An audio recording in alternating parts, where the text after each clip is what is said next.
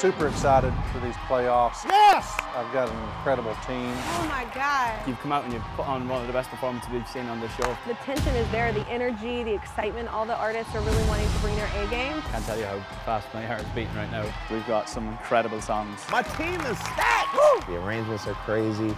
Everybody's like grown so much in the competition. I don't know how you're going to choose. Good luck. This is a hard thing for the coaches because we have 5 people and you can only choose 2 to move forward to the live semifinals. Blake, are you ready? No, I'm nervous.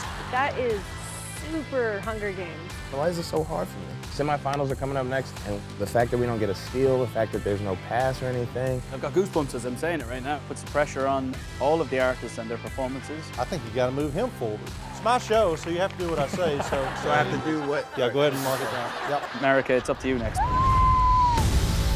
We have the playoff pass artists coming in that weren't there for the knockout round, so it's becoming this incredible like mini finale.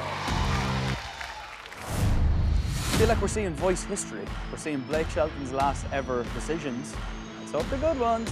I would have quit a season before had I known how bad this sucks.